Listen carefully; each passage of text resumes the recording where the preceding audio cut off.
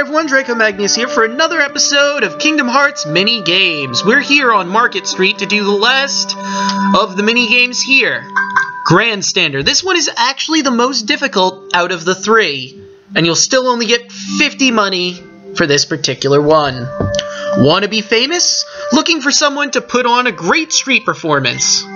All in all, still not all that difficult this one, but it's the most difficult out of the three. How this works: impress the crowd by keeping the ball afloat. Don't let the ball touch the ground. The longer the ball is kept in the air, the more money you will earn. The best advice I can give you is lock on to the ball. You get 5 chances to crap this up, if I remember correctly. Yep, 5 tries. Whoops. Already screwed it up. There we go, that's better. Oh, and jump a lot. That'll help you out greatly. Wow, that was random luck there. Let's see how well I do now.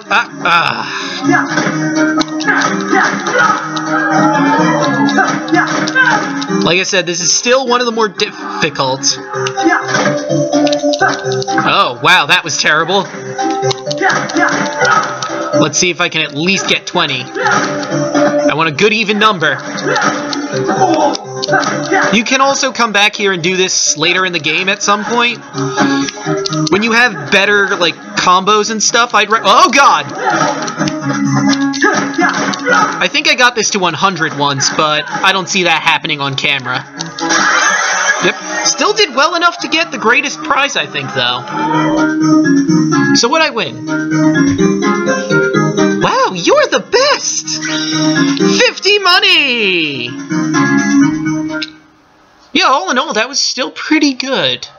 Which surprises me. Well, whatever. But with that, we'll end this episode of Minigames here.